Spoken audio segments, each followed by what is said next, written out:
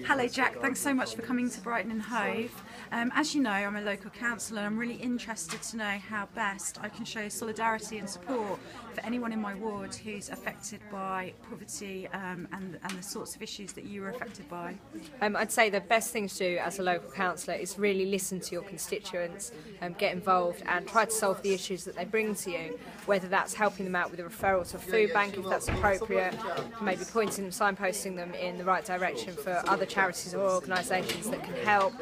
Most people are in dire financial situations, not really to do with money, but because of an underpinning a lot of issues like domestic abuse, violence, drug and alcohol dependency, cuts and delays to benefits, welfare reforms, ATOS assessments, and just find out what that deeper reason is and do what you were elected to do and try and resolve that issue.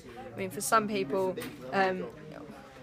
just want somebody to talk to, someone that they know cares and is concerned about them. For me, I spent a lot of my time on my own, feeling like nobody cared and I couldn't talk to anybody.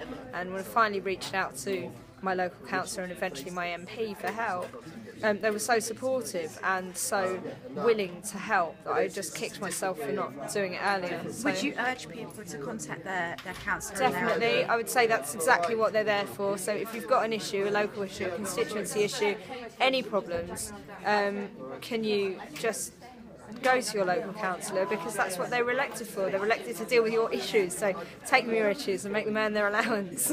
Thank you. No worries.